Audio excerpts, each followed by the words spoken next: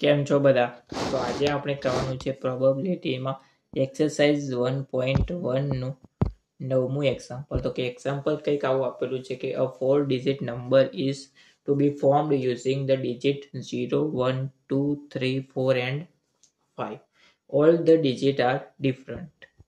Find the probability the number આપણે જે બનાવીએ એ ઓડ હોય, 4000 કરતાં મોટો હોય, 3400 કરતાં મોટો હોય અને 5નો મલ્ટિપલ હોય. એના માટેની પ્રોબેબિલિટી આપણે ફાઇન્ડ કરવાની છે.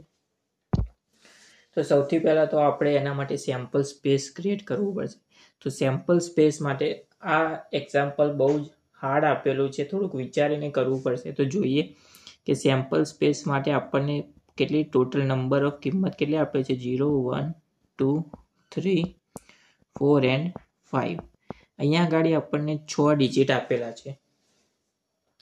હવે 6 માંથી આપણે કેટલા પસંદ કરવાના છે ડિજિટ? 4 ડિજિટ પસંદ કરવાના છે, પણ બધા જ કેવા હોય? નો રિપીટ. બધા જ અલગ અલગ હોવા જોઈએ નંબર. ધારો કે આપણે લઈએ કે 1, 0, 0, 1. તો અહીંયા આગળ બંનેમાં રિપીટ થાય છે 2 અક્ષર. તો રિપીટ કોઈ પણ હોવા જોઈએ નહીં. તો જોઈએ કે સેમ્પલ સ્પેસ કેવી રીતના ક્રિએટ કરશું. તો number of sample space is equal to, હવે આપણે જોઈએ કે સૌથી પહેલા આપણે જો 0 થી સ્ટાર્ટ કરીએ તો 0 આપણે એક નંબર આવો બનાવ્યો કે 0, 1, 2, 3. તો આને આપણે 4 આંકડાનો નંબર ના કહેવાય, 4 ડિજિટ નંબર ના કહેવાય, બટ આ તો કેટલો થઈ ગયો? 3 ડિજિટ નંબર કહેવાય. તો કોઈ પણ આપણે બનાવીશું એમાં 0 પહેલા આવશે નહીં. તો હવે બીજા પોસિબિલિટી કેટલી? તો બીજા કેટલા વધ્યા? 5 માંથી કેટલું પસંદ કરવાનું? 1. તો 5C1 ઇન્ટુ, હવે 5C1 એક આંકડો આ 5 માંથી એક અહીંયા આવી ગયો પહેલા નંબરની જગ્યા ઉપર, પરંતુ બીજી જગ્યા ઉપર પણ કેટલી પોસિબિલિટી આપણી પાસે? 5 જ વધશે, કારણ કે બીજીમાં તો 0 આવી શકે. તો બીજા માટે આવશે 5C1. હવે ત્રીજા માટે અહીંયા આગળ કેટલી કિંમત જતી રહી? એક કિંમત જઈ, 2 કિંમત ગઈ. તો વધી કેટલા ડિજિટ? 4 ડિજિટ વધ્યા. તો 4 માંથી આપણે પસંદ કરશું 1 અને પછી આવશે 3 માંથી પસંદ કરશું આપણે 1. તો 5C1 એટલે 5 થઈ જશે ઇન્ટુ 5 ઇન્ટુ 4 ઇન્ટુ 3. તો આપણો થઈ જશે number of sample space S is equal to 300 આપણને મળશે સેમ્પલ સ્પેસ. બરાબર છે. હવે પહેલા માટે જોઈએ late A B the event of gating odd number. હવે ઓડ નંબર આપણે જોઈએ કે અહીંથી 0, 1, 2, 3, 4 અને 5. હવે કોઈ પણ 4 આંકડાના નંબરને આપણે ઓડ નંબર બનાવવો હોય તો એના પાછળના આંકડા પાછળનો છેલ્લો નંબર કયો હોવો જોઈએ? કાં 0 હોવો જોઈએ, કાં 1 હોવો જોઈએ, કાં 3 હોવો જોઈએ, કાં 5 હોવો જોઈએ. આ 3 માંથી એક નંબર હોવો જોઈએ. હવે આ ત્રણેય માટે આપણે ઇન્ડિવિજ્યુઅલી કરીશું સોલ્વ અને ત્રણેયનો સરવાળો કરીશું. તો નંબર ઓફ એ આપણો થઈ જશે, પહેલા તો 0 આવશે નહીં, પહેલા તો પાછળથી સ્ટાર્ટ કરીએ. પહેલા 1 માટે જોઈએ આપણે તો 1C1 પ્લસ 3 માટે જોઈએ 1C1 પ્લસ 5 માટે જોઈએ 1C1. બરાબર છે. અહીંયા આગળ શું આવશે એ જોઈએ. સૌથી પહેલા તો અહીંયા આગળ 1 આવી ગયો, આગળ 0 આવે નહીં તો કેટલી કિંમત વધી? આપણી પાસે 4 કિંમત વધી, તો આવશે 4C1. હવે બીજા આંકડામાં તો 0 આવી શકે તો ત્યાં આગળ બી આવશે 4C1 અને ત્રીજામાં આવશે 3. એક કેટલી કિંમત જતી રહી? 1, 2 અને 3 જતી રહી તો 3 વધી, 3C1. હવે આ જ વસ્તુ સેમ વસ્તુ બધા માટે રિપીટ થઈ જશે. તો થઈ જશે 4C1 into 4C1 into 3C1. ત્રીજા માટે આવશે 4C1 into 4C1 into 3C1. હવે ત્રણેય માટે સેમ જ છે, તો આપણે આને આમ લખી શકીએ 3 ટાઈમ્સ ઓફ 4 ઇન્ટુ 4 ઇન્ટુ 3.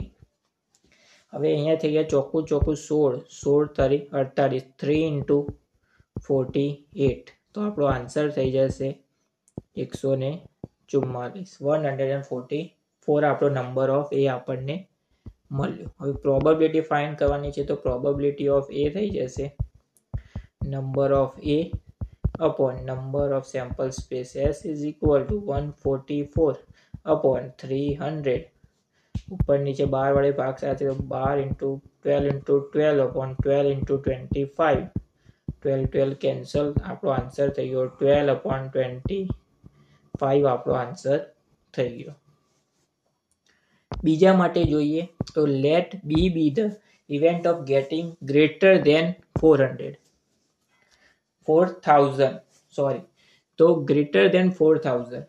હવે આપણને કયા નંબર આપેલા હતા? 0 1 2 3 4 and 5. હવે 4000 કરતા મોટી, તો સ્વાભાવિક છે કે પહેલે બે આંકડા કયા હોવો જોઈએ? કાં તો 4 હોય કાં તો 5 હોય. તો નંબર ઓફ બી આપણો થશે પહેલો આંકડો કયો હોવો જોઈએ? કાં 4 હોવો જોઈએ કાં 5 હોવો જોઈએ. તો 2C1 એના 2 સિલેક્ટ કરવાની પોસિબિલિટી. હવે બીજો માટે એક નંબર અહીંયા આવી ગયો, બીજો કેટલા વધ્યા આપણી પાસે? 5 વધે, કારણ કે 0 તો બીજા નંબરમાં આવી જ શકે. તો થઈ જશે 5C1 ઇન્ટુ પછી અહીંયા કઈ કેટલી કિંમત ગઈ? 1 2.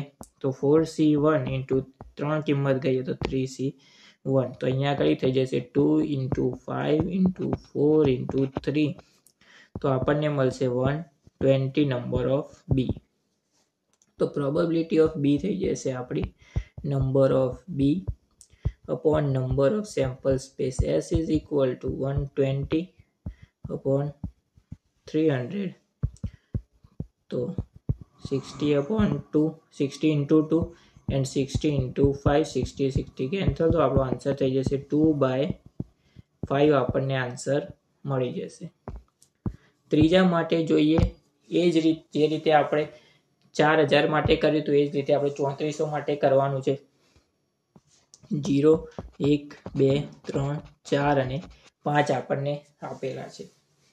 તો number of sample space number of C થઈ જશે આપણી પાસે. પહેલા માટે 3 4 અને 5 એક 3 કિંમતમાંથી આપણે સિલેક્ટ કરવાના. તો 3C1 ઇન્ટુ પછી બીજો આંકડો તો કોઈ બી હોઈ શકે, ખાલી કયો ના હોઈ શકે? 0 ના હોઈ શકે. અને એક આંકડો અહીંયા આગળ સિલેક્ટ થઈ ગયો તો કેટલી પોસિબિલિટી રહી? બે આંકડા જતા રહ્યા તો 6 માંથી 2 જાય એટલે 4 4C1. બે આંકડા ગયા એટલે ફરીથી 4C1 ઇન્ટુ 3C1. તો આપણને મળશે 3 ઇન્ટુ 4 ઇન્ટુ 4 ઇન્ટુ 3. તો આપણને મળશે 144. તો આપણને પ્રોબેબિલિટી ઓફ સી થઈ જશે number of C upon number of sample space S is equal to 144 upon 300 is equal to 12 into 12 upon 12 into 25. 12 cancel. તો આપણને આન્સર મળ્યો 12 upon 25. લાસ્ટ માટે જોઈએ કે let D be the event of getting multiple of 5. હવે જે રીતે આપણે ઓડ નંબર માટે કર્યું હતું કે મલ્ટિપલ 5 માટે આપણી પોસિબિલિટી કેટલી કે છેલ્લે આંકડો કયો હોવો જોઈએ? કાં 0 હોવો જોઈએ કાં 5 હોવો જોઈએ. તો સૌથી પહેલા આપણે નંબર ઓફ ડી ફાઇન્ડ કરી લઈએ. તો સૌથી પહેલા 0 માટે જોઈએ આપણે, તો આપણી પોસિબિલિટી થઈ જાય 1C1 પ્લસ 5 માટે જોઈએ તો થઈ જાય 1C1. બરાબર છે. આગળની કિંમતો કઈ આવશે?